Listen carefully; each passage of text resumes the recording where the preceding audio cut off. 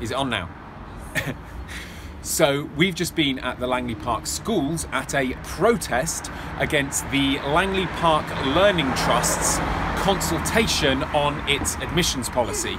The trust want to change things so that the primary schools within its multi-academy trust get priority over places at the Langley Park Boys School and Langley Park School for Girls, two very well-regarded schools in the area. The protest was by parents from the local community at many of the schools around the area who will be excluded by this policy if it goes ahead.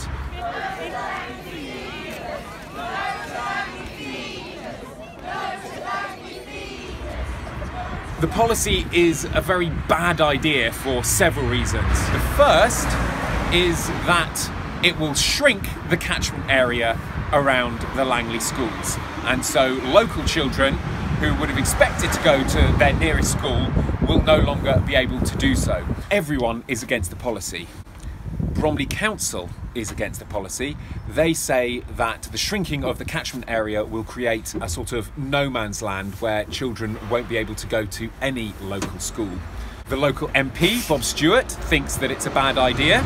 The local councillors think that it's a bad idea. The teachers' unions think it's a bad idea. The environmentalist group, Cleaner Greener Bromley, think it's a bad idea. And the Park Langley Residents Association think it's a bad idea. The Trust have produced a consultation document outlining the reasons why they think the new system, the new policy should go ahead. There are 17 bullet points in that document giving reasons for the change.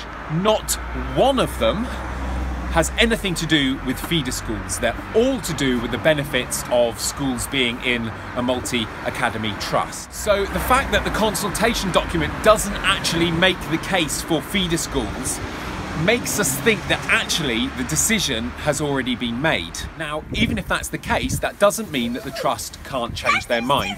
Quiet! Just because the trust might have already made up their mind, that doesn't mean that they can't change it back again.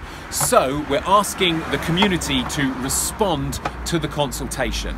In your response, mention the shrinking catchment areas and the environmental impact and the fact that there is no case for feeder school status. For local kids, local schools for local. It was fantastic to see hundreds of parents and their kids all protesting for the right to a good local education, and we hope that the Langley Park Learning Trust listen to our concerns. For local kids, local schools for